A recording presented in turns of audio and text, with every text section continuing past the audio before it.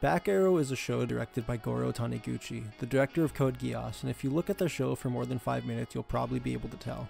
The plot's about as convoluted, if not more, and the characters are designed to look ridiculous in our semi-serious and mysterious adventure world. The series takes place in Lingaland, a world enclosed by massive walls so large that the people within don't know that the outside world is overrun by no wait, that's actually a different show. In this one we don't know what's outside the wall. In fact, the people in Lingaland, despite being part of one of two large warring nations, generally all share the idea that there is no outside world, and that their flat earth within the Antarctic walls is all there is. They are provided with weapons of mass destruction by an unknown god of the walls that Fortnite drops them into the world so they can fight for control over them. The weapons seem to always take the form of mechs, so that this can be a mech fighting anime, unlike Code Geass. One day though, in some shithole town where everybody including the local scientist dresses like a cowboy, the battle bus drops a loot box that holds a mysterious man who likes to show off his peen and exclaim that he's from the outside world. He's then greeted by jeers of faithful citizens who tell him to get the fuck out because there is no outside world. This is a common theme in the first 2 episodes, where many of the characters make no attempt at critical thinking and instead scream in high-pitched voices unprompted that the main guy, dubbed Back Arrow since he forgot who he is save for his desire to go to the wall, is a fucking idiot who doesn't know anything about the world.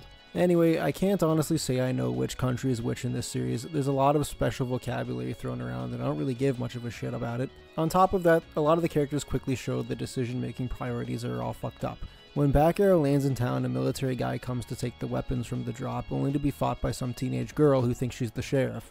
When given the opportunity to de-escalate the situation and just hand over a weapon to the guy so the sheriff girl doesn't get murdered, Back Arrow instead decides to fight more because the sheriff girl gave him a thong to wear to cover his massive schlong. But it's no ordinary thong, you see. It's the thong of her dead sheriff father, so he views this as a special sacrifice worth potentially killing them both over to protect their pride rather than just keep them both safe and let the military guy leave.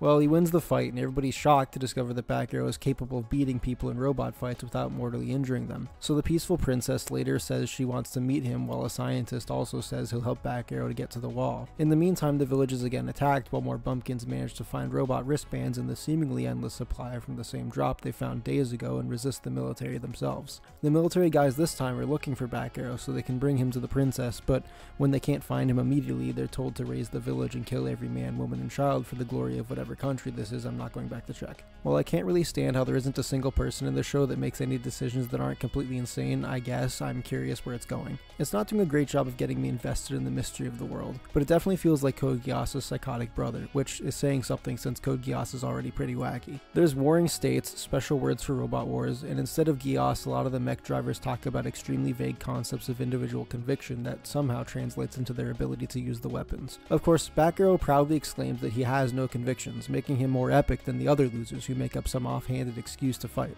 I might keep an eye on this one just to see where the plot takes us and if some interesting developments arise out of that mystery, but I can't say I'm gripped by it like I might be by other series with similar elements of uncertainty. I guess the mechs might be kinda cool if you're into that, but you'll have to sit through some pretty nonsensical dialogue to find out.